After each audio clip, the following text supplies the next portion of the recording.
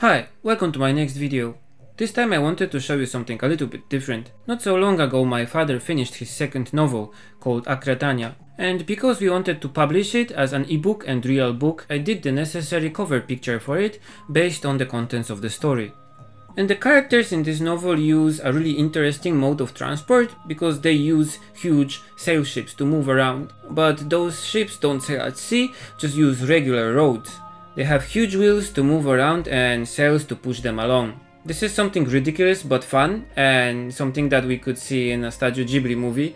So since I read the first draft, I wanted to paint one of those ships for the cover of the novel. So the first step was making a digital sketch of the picture in Procreate, so I can get a better grasp on the shape of the ship, because the wheels and the suspension is really difficult. I searched for some pictures of suspension systems on the internet and then tried to do something like a bigger wooden version of a suspension system like this. I more or less knew what the colors will look like, so instead of doing a digital color sketch, I just went straight for the lines with pencils. I used a print of the digital sketch and my LED tracing table to transfer the lines with pencils to watercolor paper. I used the template I got from the publisher to make the picture a right size for the book cover, and also it tells you where to put important details so they don't get cut when the picture is trimmed to the size of the book. This time I only did the front cover, so I didn't have to think about the spine or the back of the book. When I finished drawing the line work, I scanned it once as usual, so then I can superimpose it on the finished picture to make the lines more visible. The next step was coloring the picture with my Schmincke watercolors, and I wanted to keep the color scheme simple. I wanted to do something like the pictures you can see in the ending scene of Porco Rosso, so there are like old photos. I wanted to keep it simple, so I used only like grayish blue colors for the clouds and the shadows, and some wood-like colors to show that the suspension system is wooden.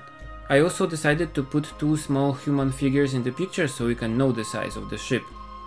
There is actually a second reason why I wanted to do a ship for the cover of this book.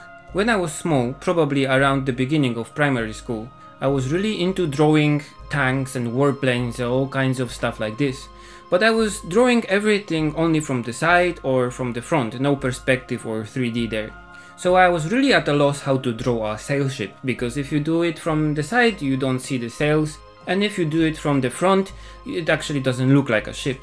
So I asked my father how should I do it, and because he's kind of good at drawing, he started to do a sketch just with a ball pen, with perspective and everything.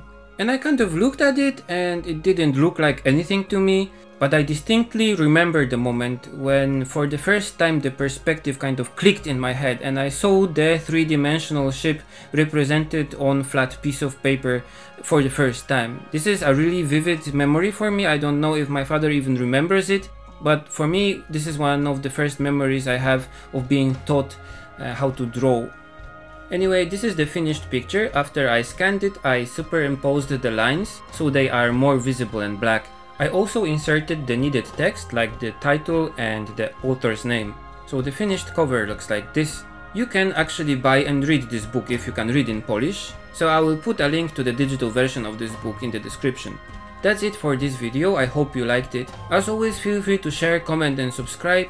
And you can also support me on Patreon, where we are close to the next goal, which is a monthly watercolor sketch. See you in the next video. Bye!